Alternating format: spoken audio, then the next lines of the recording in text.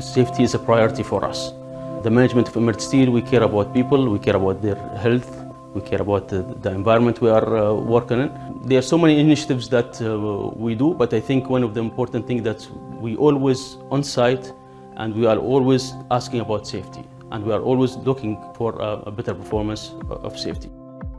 Well, usually in a steel plant, you get the molten steel. That's number one hazard. Definitely trips, falls, working at heights. There's a lot of crane movements around here, so falling objects would be another one.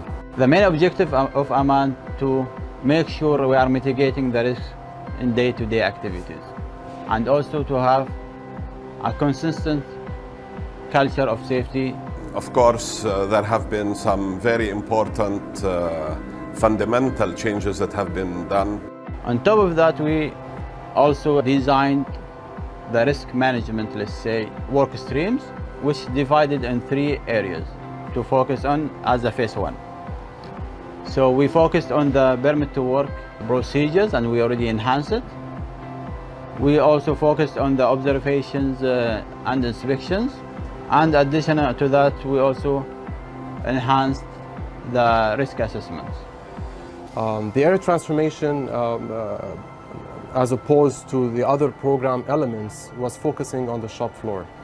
The activities in that area was really structured into 3 main focus areas. The first one was risk containment, where we really focused with the shop floor on identifying risks on a daily basis and addressing these risks with action plans. The second one was frontline supervisor coaching.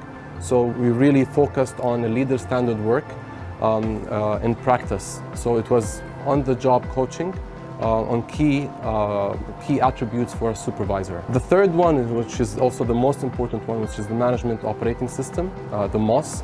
So we worked together with Emirates Steel in that specific area, developing the structural meeting discussions on performance, combining both operations and safety, because they go hand in hand. We have now established the safety rules of the company, the life-saving rules. Everybody has been trained on them.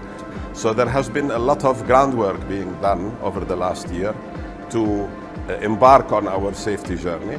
All our teams, our supervisor, our senior, they are working like safety officer.